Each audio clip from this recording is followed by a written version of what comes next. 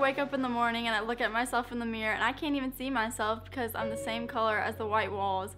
So I walk out into the living room and me and my mom make eye contact and we're like, it's time to get sprayed. Sometimes I come home and it's like all hope is lost. The hunger in my stomach is worse than ever before and I don't really know what to do. And then I see my mom making 2 PB&Js. And I really don't know how she does it. I've looked up the formula, I've just tried all the equations, and it's just, I don't know what I'd do without her. So yesterday I woke up, went to go get some clothes out of the laundry room, and found out there was nothing there. All that was left was my dirty clothes from the day before. Called out to Dad. Dad said that he didn't know what had happened. Finally, Mom came home from work and informed me that she had already washed all my clothes and they were folded up in my drawers. Actually, she had already put them up. Yeah, there's 4 words that are just so dear to my heart, and those 4 words are, go ask your mother. Hey Dad, can you ask your mom.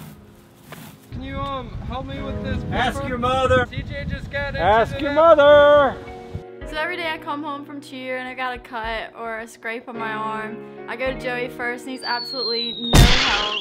Where's Mom? And then there comes Mom with her first aid kit and just saves the day. So sometimes whenever my clothes are dirty, I go into the bathroom. That's where the laundry machine is, I think, and I just grab all my clothes, throw them in there, throw in all the laundry balls, and for some reason I can never get it to look good. It just ends up looking crazy. And I really don't know what I would do without Mom to make them look normal. My friends have been recently texting me trying to get me to go on the lake and hang out with them.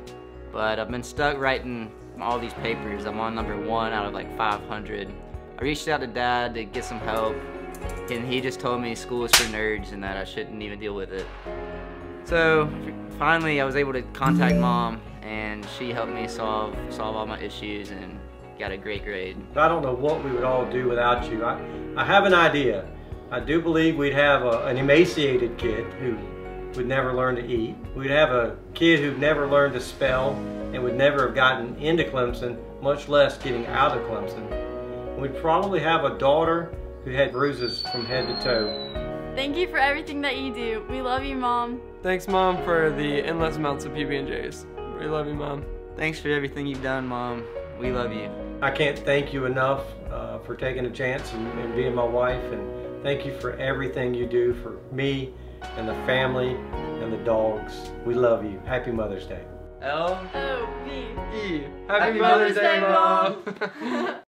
Sometimes, I'm sorry, there's a dog on the counter. I can't.